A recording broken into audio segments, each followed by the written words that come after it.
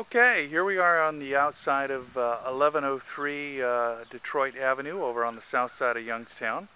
This is a 3 to 4 bedroom cape with a stone type of exterior.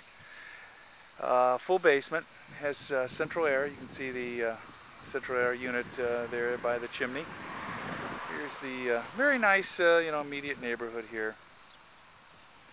Here's the homes down the street.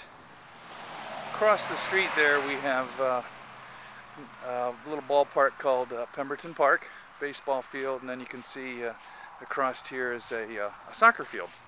Okay, so we make our way around the side of the house here.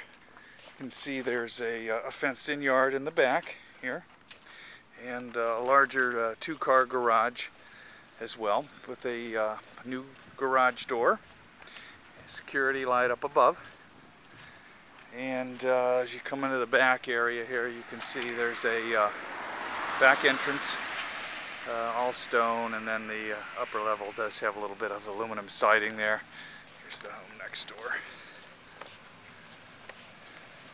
and the central air unit there above. Okay, all right, here we are in the kitchen. We do have a new hardwood floor. You can see the kitchen cabinets here, light, refrigerator, stove area, and then here in the dining room we have hardwood floor. It's kind of a chandelier light.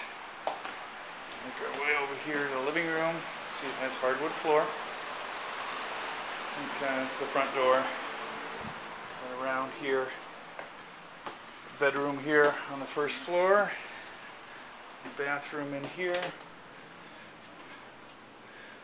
Okay, so we got bathroom. Another bedroom in here. Okay, tenant's still moving in. And then there's one more bedroom upstairs, right? Yeah. Okay. Up the stairs. And we have a finished upstairs as well, which is really the third bedroom.